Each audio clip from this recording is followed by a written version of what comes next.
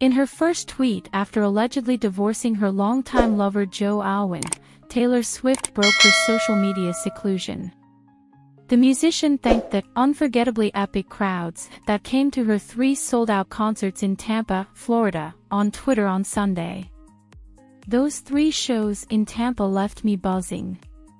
Taylor included some tour photos with his writing. "Thank you to the incredibly memorable crowds and to @Aaron_Dessner for coming out to play twice with me. We've been dreaming about that for so long," she said.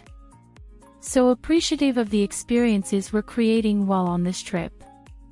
Taylor's concerts have been a huge hit with the crowd, with one fan writing, "Even more amazing that they were open-air gigs. I was there on Thursday." Another user wrote, "I've never screamed louder in my life, thank you." Another supporter said, "So talented, so beautiful, and so strong." An iconic duo was written by another. "I'm really happy for you." Taylor appeared in one photo sporting a provocative black and red bodysuit that exposed just one part of her body. She donned her signature red lipstick and styled her long blonde hair in free waves. The newest performances by the singer of the anti-hero song follow recent reports of her split.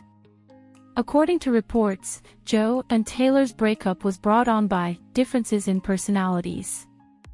Joe and Taylor initially became associated in 2017.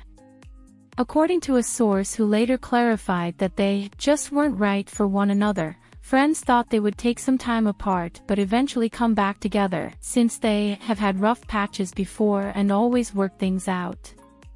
According to the source, Joe and Taylor had plenty in common and had fell in love in a safe bubble. The person said, but he didn't truly know her yet outside of that cocoon. Since a few weeks ago, Taylor and Joe are apparently no longer together. Joe found Taylor's fame difficult to handle. According to a source, the main cause of their marital problems was that Taylor prioritized her job above Joe's. This caused them to grow apart, and eventually they both realized they were no longer on the same page.